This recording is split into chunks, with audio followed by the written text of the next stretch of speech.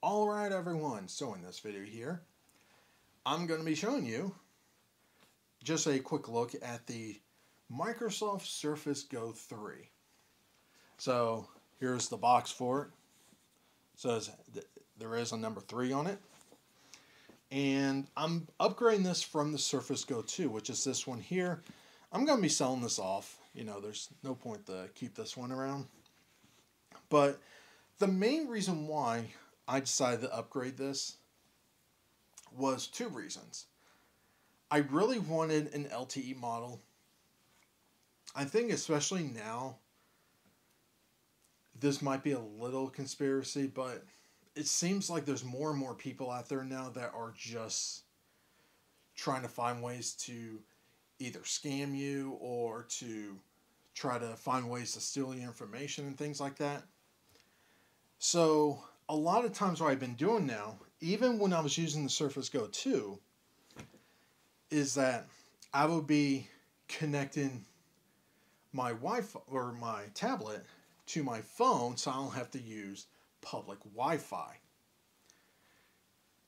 And now that, at least in this case, Microsoft is running a sale on it, and I decided to get the LTE model in black. So, and by the way, this is also the first time the Surface Go comes in a different color, so that's cool. So this black one looks really nice. Actually, you know what, if I grab my laptop,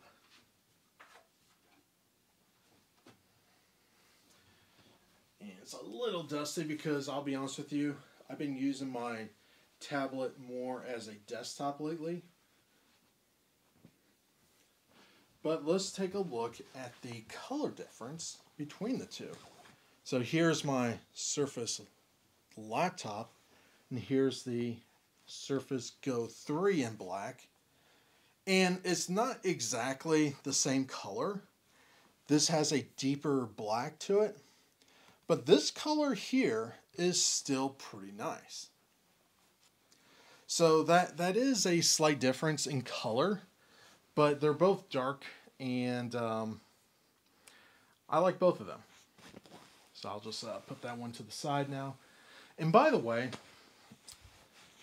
the ports on this are pretty much exactly the same as the Surface Go 2. So a USB-C port on this thing, headphone jack, your Surface connector there, and if we lift this up, your micro SD card slot there. So being that this is the higher spec model, basically the top end model, this particular one,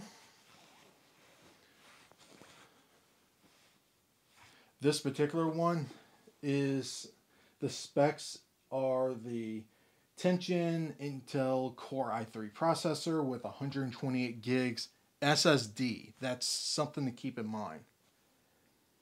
8 gigs of RAM, and in matte black. So keep in mind when it comes to these Surface Goes, and it also depends which Surface tablets you get also with the other ones, especially when it comes to the Surface Laptop Go. I don't think the actual regular Surface Laptop, I know the Surface Laptop Go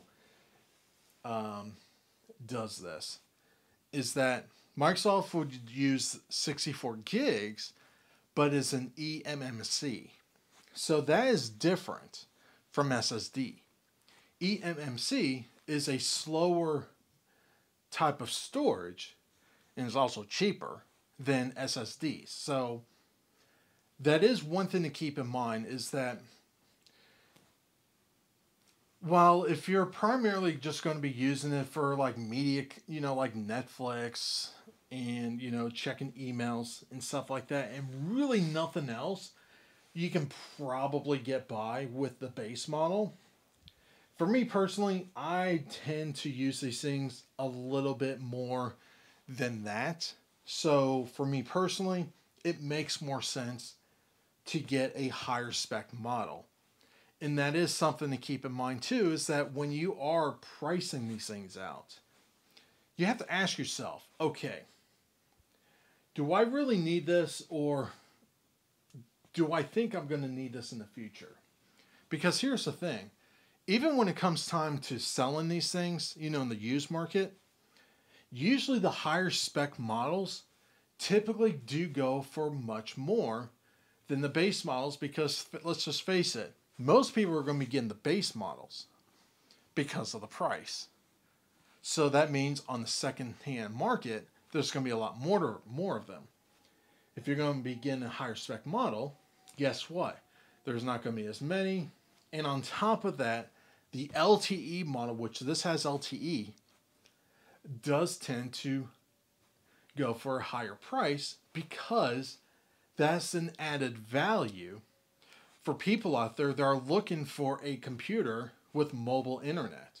There is a market for people out there that want to use mobile internet.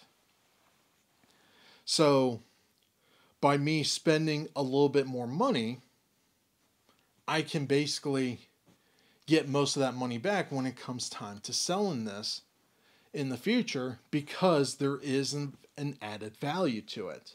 So that is something to keep in mind, is that, yeah, you might be spending more up front, but on top of that too, unless they come out with a new one that is just drastically that much more powerful, there's going to be very, very little reason for me to even upgrade this in the future, because for what I do on this thing, this basically does what I want it to do. Now let's take a look at this physically. So let's just remove the pin, which, by the way, the pin magnetically goes on the side here. And of course, you got the type cover, which is magnetically placed there. And the nice thing about these things is that all of the accessories you bought for the Surface Go or the Surface Go 2 will work on this too. And that's actually really, really nice. Because say, like in my case, I'm upgrading from the Surface Go 2 to the Surface Go 3. I don't have to buy another type cover because I don't need to. I don't need to buy another case because I already have one. But I am getting a free case with this. It's actually supposed to come in tomorrow. It's just like a sleeve, a zippered sleeve. So it fits pretty nice. I may start using that. And of course, I bought this pen when I got the Surface laptop, but I haven't really been using it. So it seems to me like this would be a better fit on here. And of course, you can use it sideways like this too, which is understandable why Microsoft would design Windows 11 and have the default on the taskbar, everything centered, so that it's consistent. But you are able to change this to the left side if you want, so not the end of the world. But yeah, the physical dimensions the same as the previous generations. The screen seems to be the same as the Surface Go 2, which is pretty good. You know, the screen, you know, it's not the best screen I've seen in portable devices, but I think for the average person, especially the target market for the Surface Go line of tablets, this is a nice screen. The cameras on this are pretty good, and all that. And for what you can do on this thing, I think for the target market for this, especially the top-end model, this is actually pretty capable. Now, we'll see what happens in the future, because Microsoft is supposedly designing their own in-house chip to start using in their, you know, in their, say, in their phones or their, you know, tablets, their laptops, things like that. So we'll see how those go in the future. But for now, this Intel Core i3 seems very decent so far from the programs I've used on this.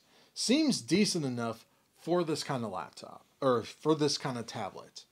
So I've used Filmora, which is a video editor software. Works fine on this thing. Watching like streaming services like Netflix, YouTube, and others out there. All works fine. Hell, even game streaming services like Xbox Game Pass, GeForce Now, they work fine. So don't get this thinking, okay, this is going to be like my Nintendo Switch for a Windows computer. That's not what this is. If you look at this more like a light duty tablet that you want to run Windows on, the Surface Go 3 to me is a really nice tablet. And of course with the type cover, well, guess what? You also have a built-in screen protector. So yeah, that's my look at the Surface Go 3. Based on from what I've used so far, I really like this. The mobile internet on this thing, while it is LTE, so it's not 5G, but I think for the average person, what they're going to be using this for, I think that's fine. I do know 5G does typically require more power, which is probably why Microsoft went with LTE for this thing. So that, you know, it can get pretty good battery life. And this actually does. So yeah, while people might not like the Surface connector, keep in mind is that you can use the USB-C port to charge also. So I've used this and my Surface laptop here because it has the same ports. I've used the USB-C port to charge them. It works fine. Maybe not as fast as the Surface connector, but it does charge. So you might not like a proprietary connector, but Microsoft does give you the option with the USB-C port, which is nice. So if you are someone that does travel a lot, but you don't really need like a big screen type of portable device, something like this would actually be really nice to carry and use with you. If you're someone that just doesn't like using Apple products in general, this is actually a really nice choice. So I'll just leave it there. And that's been a look at the Microsoft Surface Go 3. Like always, have a good one.